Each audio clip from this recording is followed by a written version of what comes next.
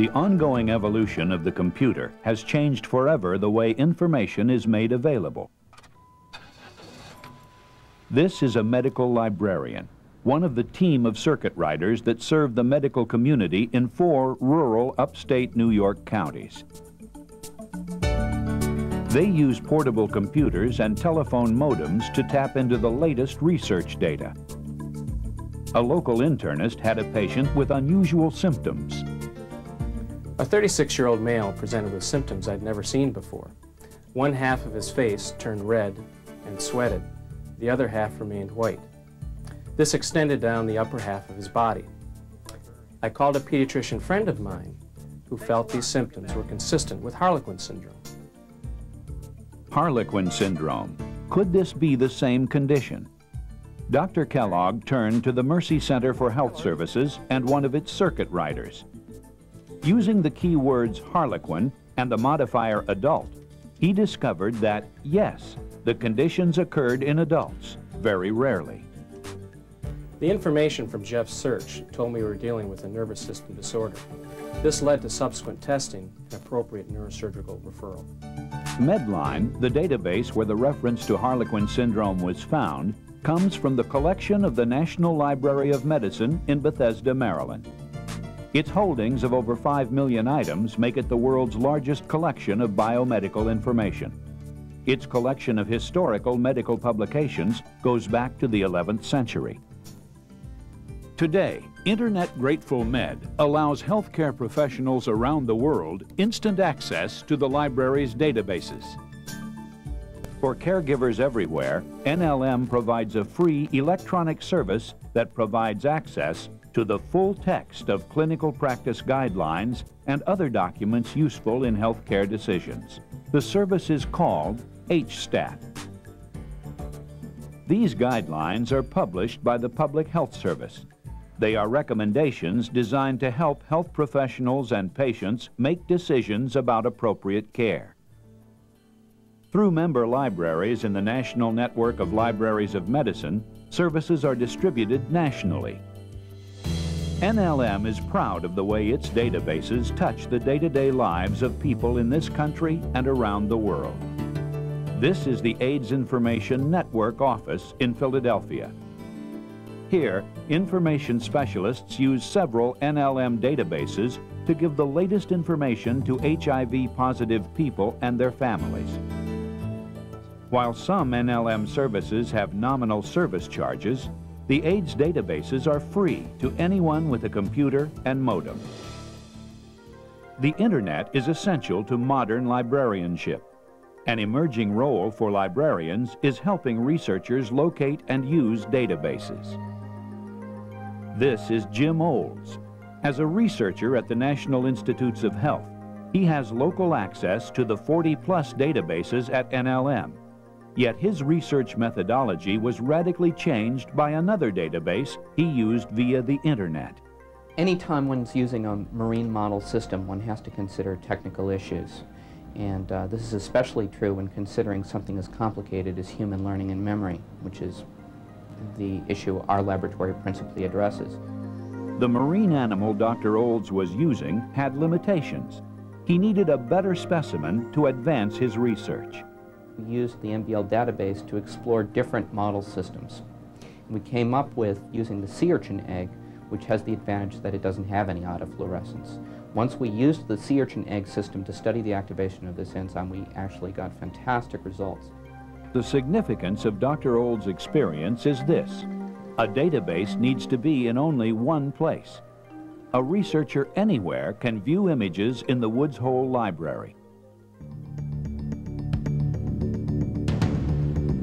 Hazardous chemicals are all around us in our everyday lives. For the most part, we are protected from them, but accidents happen. We're placarded at 1490. They had a fire in the, what appeared to be the brakes.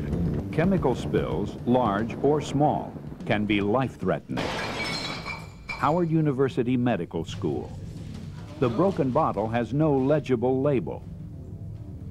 Pharmacology professor Dr. Robert Copeland evacuates the immediate area and calls the university safety officer. Earlier, Dr. Copeland had taken part in an NLM outreach program for historically black colleges and universities.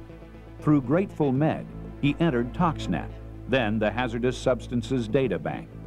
This database holds identifying information on over 4,300 chemicals. Dr. Copeland had little to go on. The word methyl from the label, and the properties of being a clear liquid that smelled sweet and pleasant. The information Dr. Copeland pulled up told him that total evacuation was unnecessary. Ventilation would take care of the problem. The National Library of Medicine is an active participant in research, applying advanced computer technology to medicine and biology. NLM maintains and distributes GenBank, an international database of gene sequences. Researchers need to compare newly identified sequences with all other known sequences. Without a computer's help, it's like looking for a needle in a haystack. To help these researchers, NLM's National Center for Biotechnology Information provides GenBank. The sequences of the base pairs identified, 500 million of them so far, are loaded into these computers. Large-scale worldwide sequencing efforts like the Human Genome Project contribute to GenBank's doubling in size every 12 months. To give you some idea of how widely GenBank is utilized, NCBI services approximately 15 to 20,000 queries of the database per day. Recently, GenBank helped Dr. Richard Kolodner of the Harvard Medical School identify the gene that causes hereditary colon cancer. I think the power of GenBank to people who do molecular biology is that in the early days of molecular biology, it was hard to clone genes, hard to sequence genes. As a consequence, there was very little data, so one could search through it manually. We couldn't necessarily do very much with it, but there wasn't much of it. Then as time has gone on, it's become much easier and much faster to clone and sequence genes. While Dr. Kolodner and his colleagues around the world exchange data, others share images. Some use the internet to tap into NLM's 59,000 historical images. One project at the National Library of Medicine has created a huge database that contains a fully three-dimensional representation of the human body. For this Visible Human project, the library has commissioned photographs of 1 millimeter sections of frozen cadavers, one male and one female. From these photographs and from electronic imaging such as CT scans and MRI, scientists can convert the billions of data points into fully retrievable 3D images of the body. With this database, users can travel anywhere in the body, penetrate layers, see through bones, all on a computer screen.